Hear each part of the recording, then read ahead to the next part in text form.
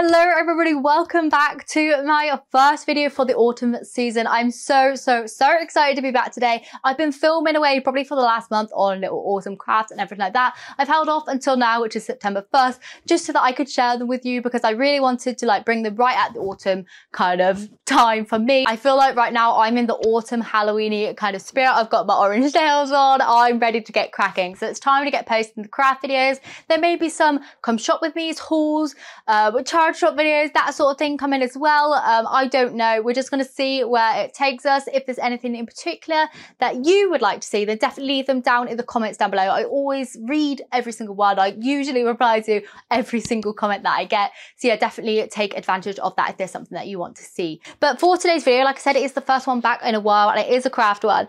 And I wanted to share a quick and easy craft with you. I say quick and easy. This actually took me ages to make all of these.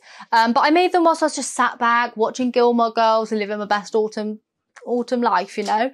And yeah, I made these little mini pumpkins. Well, I've actually been calling these micro pumpkins because they are so small, but I just love them. And like I said, I've made loads, so I'll show you what I'm going to really be doing with these after this tutorial part. I did pre-film this, like I said, so that is all ready to go. I'm so excited. So you'll notice a change in nails. I will leave this exact color down in the description because I know there will be some questions. If you do end up making this, then please do tag on Instagram. That'll be down in the description as well. Just a click through link. It is just Chelsey Bow. It's quite simple if you want to look it up. But yeah, thank you so much for joining me on today's video. I'm going to show you how I made these little boys. Okay, so obviously to start off with these fabric pumpkins, you're going to need some fabric. The fabric that I'm using are just these little scraps from previous projects that I had left over. It's just a really great way to use up any fabric scraps that you have. You can use any colours, of course, any patterns that you wish to. The pieces that I'm using right here are 10 centimeters by 5 centimeters. So when you fold them in half, you're going to have a 5 centimeter square. Now, what I did was I took the raw edges and I just kind of sewed down that one side to kind of secure that rectangle into the square shape, basically just creating a loop of fabric.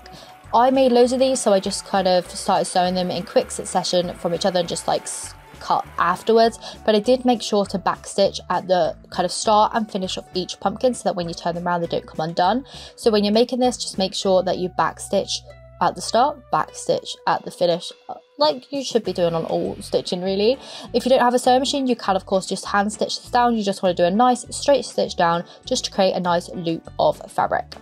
Once you have done that and you got your piece, you then want to secure some thread to one side. I start kind of at that kind of you know, hem bit, and then I just kind of tacked all the way around, making sure that obviously the first stitch was really fully secure. Then I'm able to pull the thread through, make it almost like a little slip stitch, and this kind of keeps it all gathered in place. I just secure that down like so, creating 2 knots to make sure it's not going to be undoing or going anywhere. And once that is done, I'm able to cut my thread off and then turn the kind of fabric inside out so that it almost makes a little mini fabric bag with a ruched little bottom bit. Okay, so once I have that little kind of bag shape, you're going to want to stuff this. I just use polyfill stuffing. You can just use any old toy stuffing, any old pillow stuffing. I tend to use toy stuffing that you get from Hobbycraft stuff. I have this on hand just because I make a lot of stuff for my online store. I have a lot of this just kicking around, but like I said, you can just use old pillows, anything like that will work fine. To make the stalks of the pumpkins, I actually just used some little sticks that I had from my garden. I actually just went out there just underneath the bushes and picked out some dry kind of sticks, and that worked out nice. I used these wire cutters which I actually got from Hobbycraft. These cut through perfectly. They're just ones from the value range, right? I think they're £4 or £5, something like that, but they are so good. I've had them for a couple of years now and they are still going on strong.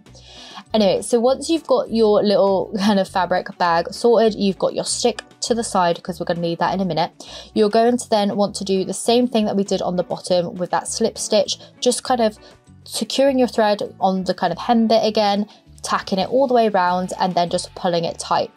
As you're pulling the thread tight, you're going to want to just hold that as securely as you can in your hand. I'm just using that in my left hand, as you can see here, and I'm poking in the edges of the raw fabric just in and around that slip stitch so that all the raw edges are going inside of the mini pumpkin. I'm pulling it, poking those hems in again and all those raw edges in, and just holding it into place.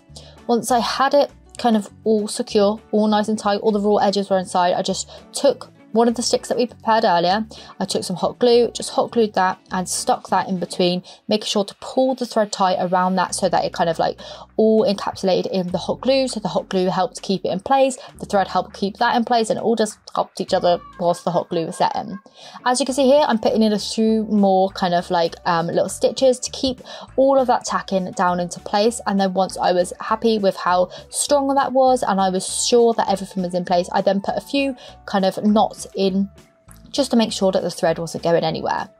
Once you're done there, you're kind of left with like almost like a little fabric apple. That's kind of really cool for this time of year. You can make like a little apple cider decoration or something like that. But in order to make this a little less appley, a little bit more pumpkin-y, we need to put those like pumpkin segments into it. To do this, you just want to create a knot with your thread and then just wrap it around the pumpkin, thread it through, and just make sure to pull it tight again so that the kind of fabric all kind of ruches and gathers up. Just the same way that you're going to make any other sized kind of pumpkin, fabric pumpkins. It's really simple, really. You just want to make that thread just go around and gather up the fabric and just pull in tight kind of all that polyfill inside.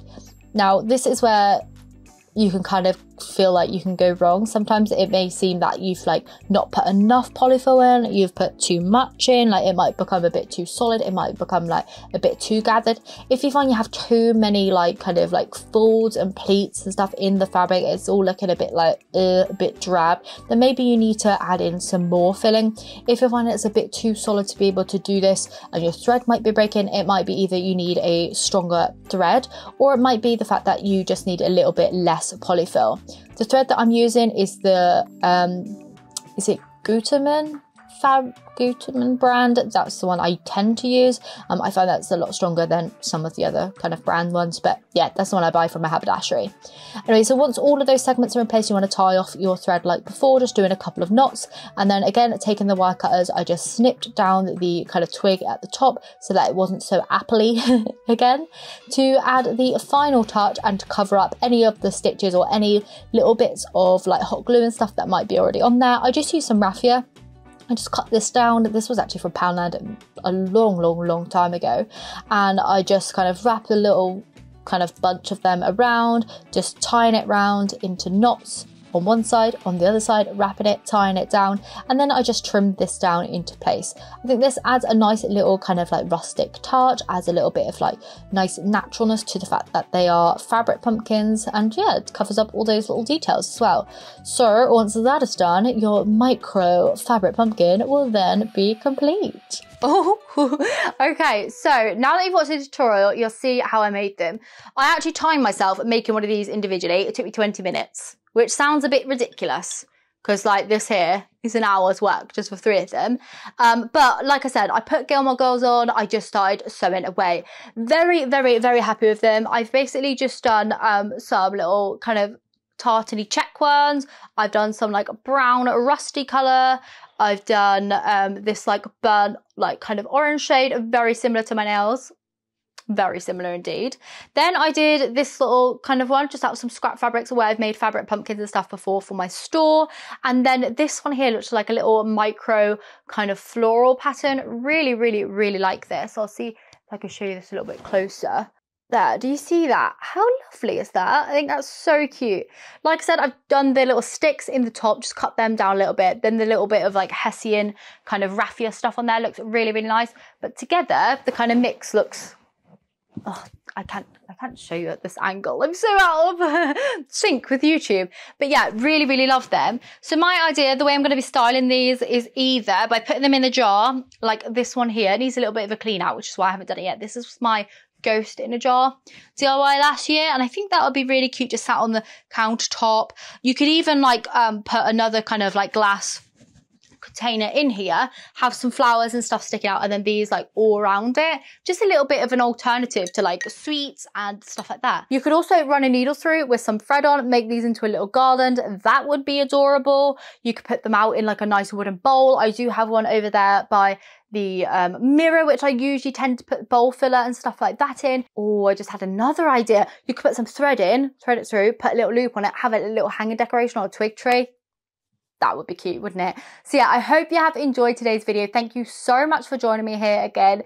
Thank you just for being here in general. I'm genuinely so grateful. If you've had any amazing autumn buys, you've seen anything out and about, any Halloween stuff. I'm really into the Halloween this year. Definitely do let me know. Got a little bit of fluff on my face.